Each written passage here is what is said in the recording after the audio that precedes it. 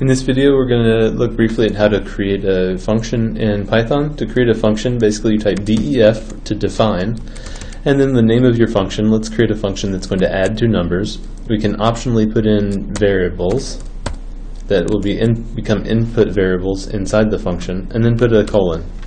Now inside that, we can write our functions like a plus b. Let's create a new variable inside the function called c, and set it equal to a plus b. And then we can return the value of c. Now we don't have to return the value of c, but typically this is what you're going to be doing. So then after you've created a definition for this function, then you can use it. You can't use it before in general. So we can say add, let's say 2 and 3.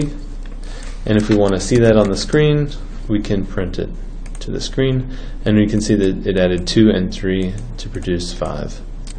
That's it.